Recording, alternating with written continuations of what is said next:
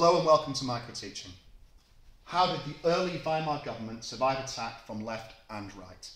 As always, the best place to start is our focus questions, and we have 4 today.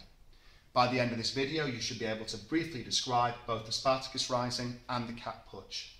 You should be able to explain why both groups tried to take control. You should be able to explain why both attempts failed. And finally, you should be able to explain how they weakened the emerging German government. The best place to start this topic is Germany at the end of World War I, which is in a dire state. Making matters worse, their leader, Kaiser Wilhelm, has abdicated. He's run away to Holland. This leaves a confusing situation in Germany, with nobody really sure about who should be making the big decisions that do need to be made at this critical time. The first person to step into the power vacuum is Ebert.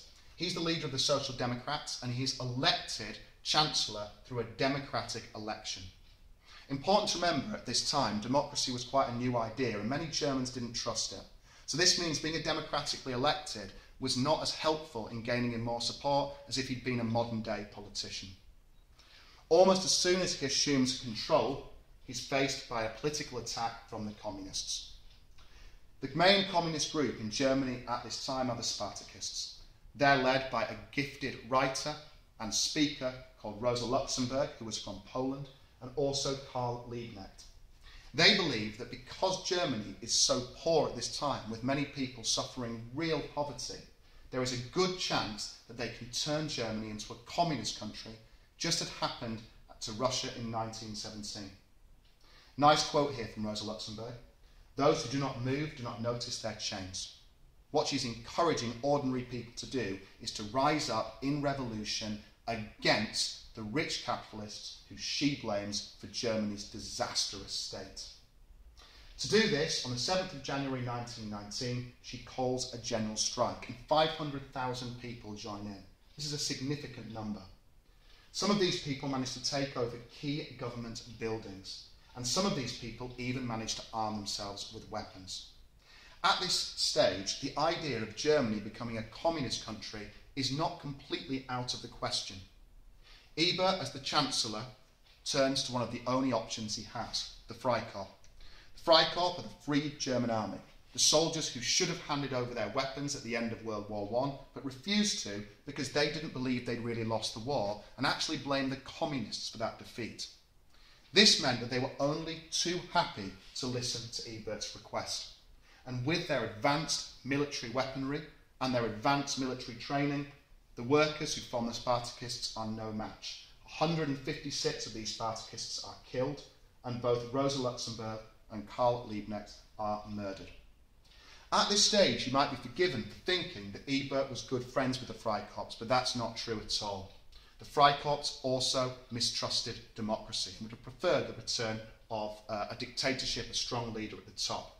They also blamed leaders like Ebert for signing the Treaty of Versailles, which humiliated Germany so much. So this meant that when the Treaty of Versailles came to be implemented, they were furious. When the Treaty of Versailles said that there would only be 100,000 men in the army, the Freikorps decided that enough is enough, and led by General Wolfgang Kapp, the Freikorps march into Berlin and try and take control of the country violently.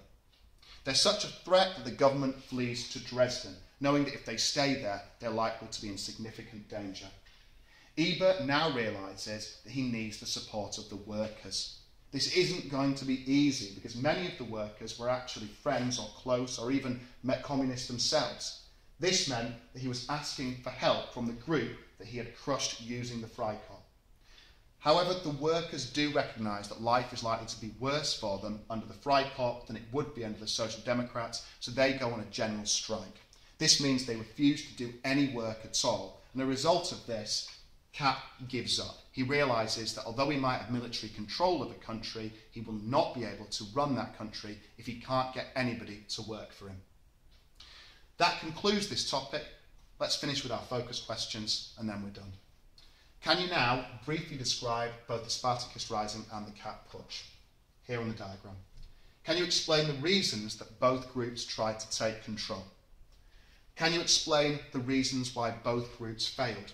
And finally, take a minute to think about this. Are you clear with how this weakened the government? Although Ebert had survived short term, he'd had to use political extremists to do it, and this didn't make democracy look very strong at all. Thank you very much for listening. More videos to follow.